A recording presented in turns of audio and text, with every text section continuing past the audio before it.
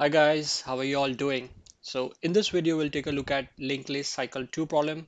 Difficulty level is medium and the problem description is we are given a linked list. First of all, we need to detect whether it has cycle or not. And then once we find that, we need to return the node where the cycle begins. And if there is no cycle, then we simply return null. So let's look at those examples. We have 1, 3, 8, 10, and then 507, and then 7 points to 10. So that's our cycle. So we return null. That's where the cycle begins. And our second linked list is simple, straightforward, no loop. So we simply return null. So that's our problem description. Let's go to the whiteboard. Let's figure out the solution approach. Let's also look at the formula for it and then come back and run the code. Okay guys, this is our example for linked list cycle 2 problem. If you guys recollect, we had the same example for linked list cycle problem where we just had to detect whether it has cycle or not, and the difficulty level was easy on that problem. If you guys don't remember or if you guys have not seen it, link should come on top right. You guys can pause this video, watch that one and then come back. So moving on with this problem. So what we need to do is we need to detect whether it has cycle or not, and then we need to return the node which starts the cycle. So what we do, so we start with 2 pointers, slow and fast, and as the name suggests, slow will go to next pointer by 1 step, whereas fast will go to the next pointer by 2 steps. So fast will go to next. And when do we terminate that loop? When we say that fast or fast.next is null, or slow and fast have reached to the same location. So let's understand those conditions. So when we say that fast and fast.next reaches null, we just terminate the loop and we say return null. That means the list has no cycle. So when will that happen? So let's say fast is going, and let's say it reaches 7. Now if 7 was the end of the list, it would have been null. So it will say f is null, or probably it is at f.next is null, and our list has no cycle. So that's our condition to detect whether the linked list has cycle or not. Now in this example, since we have cycle, what will happen is f will keep looping in this cycle, right? It'll never reach to null.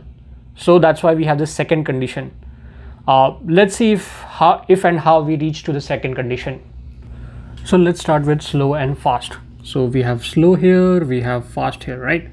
Now what will happen is slow will move here, fast will move 2 steps, right? And then in next step, slow will be here, fast will be here, 2 steps. And then in next, what will happen is slow will be here and fast will move to 2 steps. And then likewise, slow will move to here and fast will move 2 steps and it'll come here. So now we have our second condition which is met.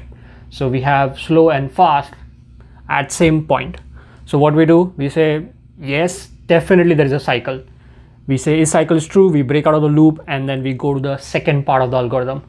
So now what is the second part of the algorithm? So we ignore f now in second part. So let's remove that. Okay, so what we do, we start with another slow 2 pointer which is at head. So we have slow 2 pointer at head and slow at 5. Now if you guys notice, this is our node that we need to return, right? We need to return the start of the loop, which is 10. Now if we notice, slow is 3 positions away from 10, whereas slow 2 is also 3 positions away from 10. So what we do, we say that while slow is not equal to slow 2, keep moving to next. Slow will move here, slow 2 will move here, right? And then slow will move here, and likewise slow 2 will move here, and then slow will be here, slow 2 will be here. They both meet at 10, and once they both meet, we break out of the loop and then we simply return the pointer. So doesn't matter whether you return slow or slow 2, they both are at same, they both are pointing at 10, and that's our output. So as you guys notice, it's important that where slow and fast meet, because that'll define that where slow and slow 2 will meet again. Okay, so let's take a loop at a larger list to confirm our understanding. So before we do anything, let's try to predict where slow and fast will move and what will happen. So let's backtrack this approach. So we know that slow and slow 2 needs to meet at 5. That's our loop start, right? So if slow and slow 2 needs to meet at 5, and if slow 2 starts at head, slow 2 needs to move 4 places. That means slow also should have moved 4 places. So 1, 2, 3, 4. So if slow was here and slow 2 was here, they would meet at 5 together. So what we are saying is slow and fast should meet at 10 for this loop to break out, right? This condition to meet, and then slow and slow 2 will take over from there.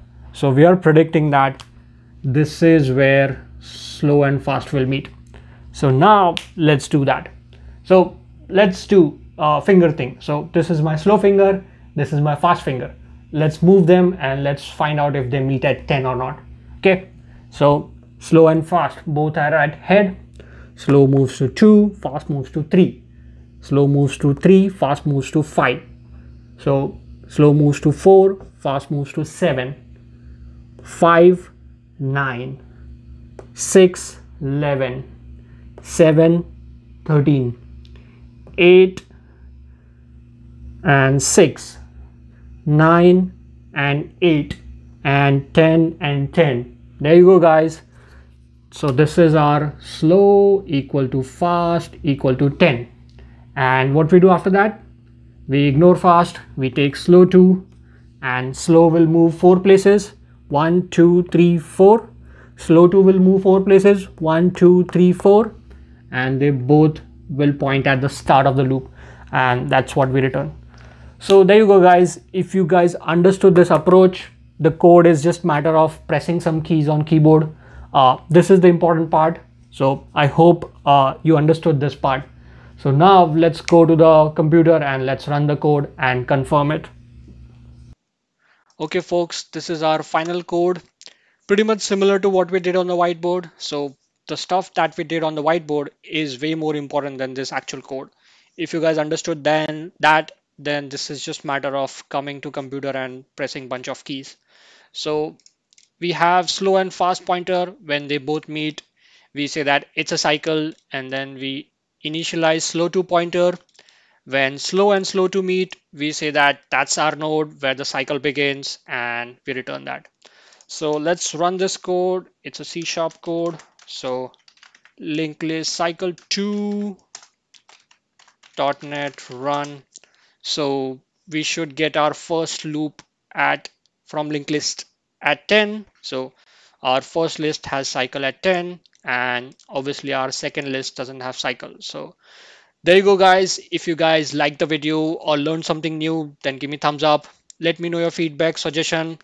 Let me know if there is another way or better approach to this. Let me know in the comments, and then subscribe to the channel for more videos. See you in next one.